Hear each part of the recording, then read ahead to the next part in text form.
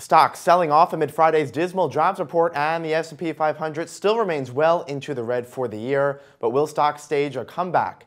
Simon Maierhofer is the founder of iSPYETF and joins me now on set. And Simon, welcome. It's good to see you. Nice to be here. So what's your reaction to the jobs report this morning? Of course, stocks selling off. About 0.8% drop is what we saw in the S&P 500. Of course, this also puts the Federal Reserve in a tough spot as it's looking for an opening to hike short-term interest rates.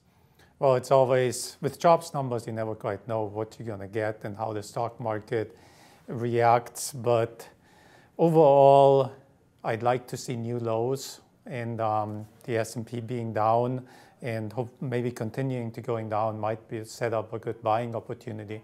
And we also just had Goldman Sachs lower their S&P 500 forecast earlier this week to 2,000 from a previously forecasted 2,100. What do you think? Where's the S&P 500 going for the rest of the year? Well, that's a good question. Based on a whole number of indicators, mainly looking at sentiment and seasonality and past patterns, especially after kind of like the panic sell-off in August, which we certainly had. My guess is we'll end up the year somewhere around 2,000, maybe 2,100.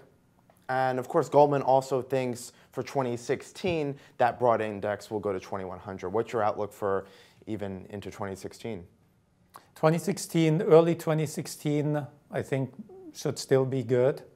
I don't have a strong opinion yet about later in 2016.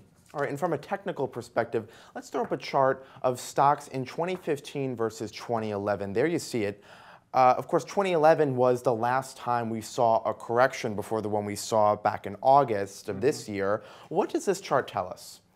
Well, the chart is really interesting. I came up with the correlation between 11 and 15 back in June when I did some research on the VIX.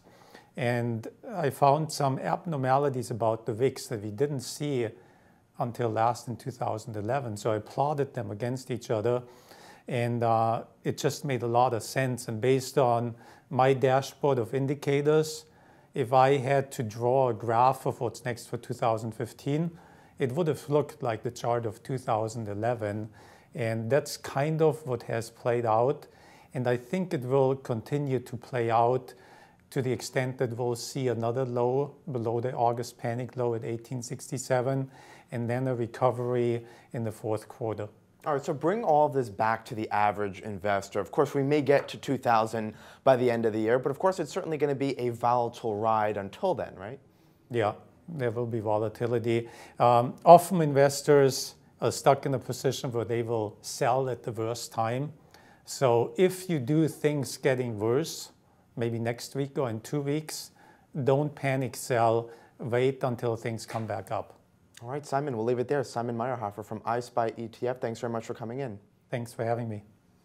I'm Scott Gam, and you're watching The Street.